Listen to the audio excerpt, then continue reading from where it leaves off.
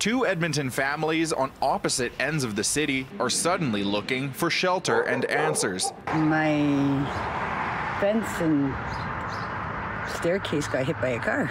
SUV had flown into the house, crashed into the living room and into the kitchen, basically, and just totally demolished everything. Police say this home in the northwest near 122nd Ave and 92nd Street reported a hit and run just after midnight Wednesday. Yeah, this is not a good area. 2 hours later, a call from this southeast Edmonton home at 42nd Ave and 70th Street. Richard Kusimenka's parents live here with a tenant in the basement. He says he woke up to his phone flooded with calls, pictures, and videos of the wreck. His mother is said to have been brushing her teeth when chaos erupted only a few feet away. Heard a loud crash. It sounded like thunder. It sounded like she felt a bit of a ground shake and whatnot.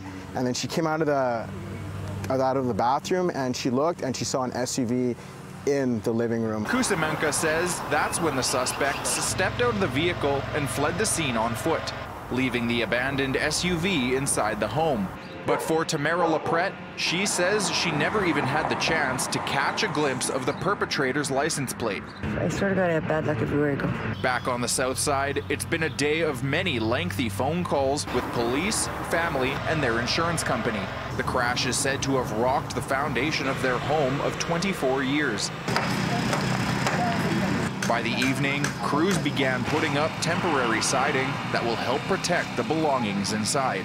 Time for repairs is estimated to take anywhere from 6 months to over a year. All occupants of the home will live together in temporary housing, but where exactly they'll stay is still unclear at this time. So far, no suspects from either of the collisions has been taken into custody. Police say they continue to investigate these incidents. In Edmonton, Elliott Knopp, City News.